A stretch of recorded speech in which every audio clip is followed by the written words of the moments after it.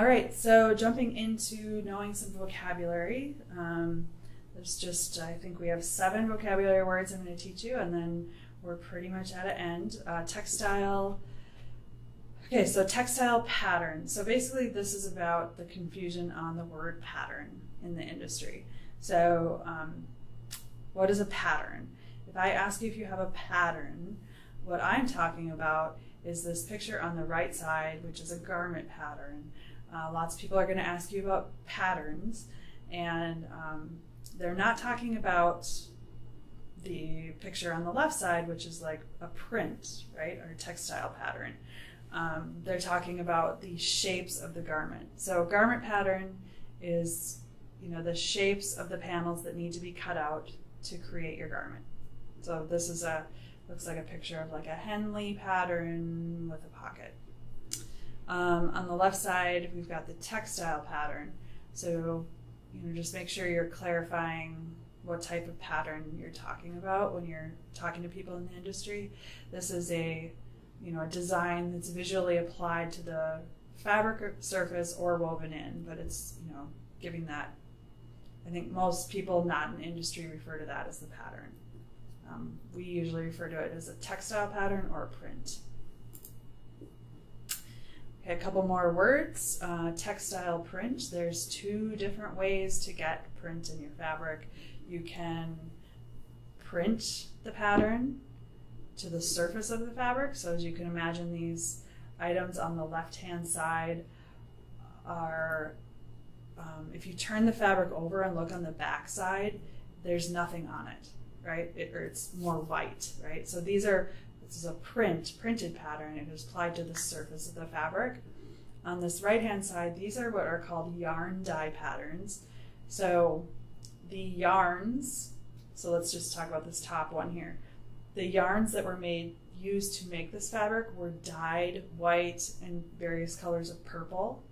And then those yarns were woven together to make that print or that stripe, right?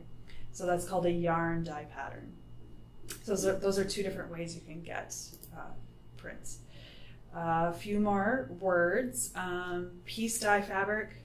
That's a really good one to know when you're talking to anyone in the industry. So piece dye fabric is probably the most common way fabric is colored, right? So at some point you're going to want different colors of fabric. You might want white, black, red, blue, whatever. And so you're going to need to kind of get an understanding of the different ways you can get different colors of fabric, so you know what they're talking about when people are giving you options. So piece dye fabric, that would be all the fabric is knitted in white or woven in white, or grayish goods, also known as, and then they're dyed.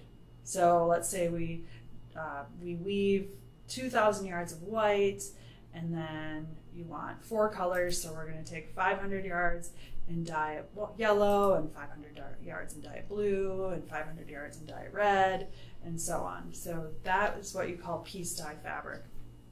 Another way would be yarn dye. Kind of described that earlier with the prints, but that's the way you get colored fabric. Is you instead of weaving everything together in white, you actually dye the fibers before you weave them together or knit them together. So that is called yarn dye. And then a third way to get different colored garments is garment dye finish. So if you can imagine, these shirts on the right-hand side are made in white.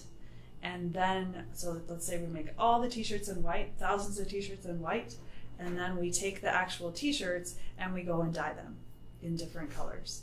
So that is another way to get different colored garments. Okay, that's the end. I hope I crammed enough information out there for you. So please, visit our website for free resources. Ask for a free consultation. You can contact us. We're very happy to talk to you, answer any questions, and help you on your path. Hey, thanks for watching. Please like, comment, subscribe. Check out our website if you need help with your clothing line, clothierdesignsource.com.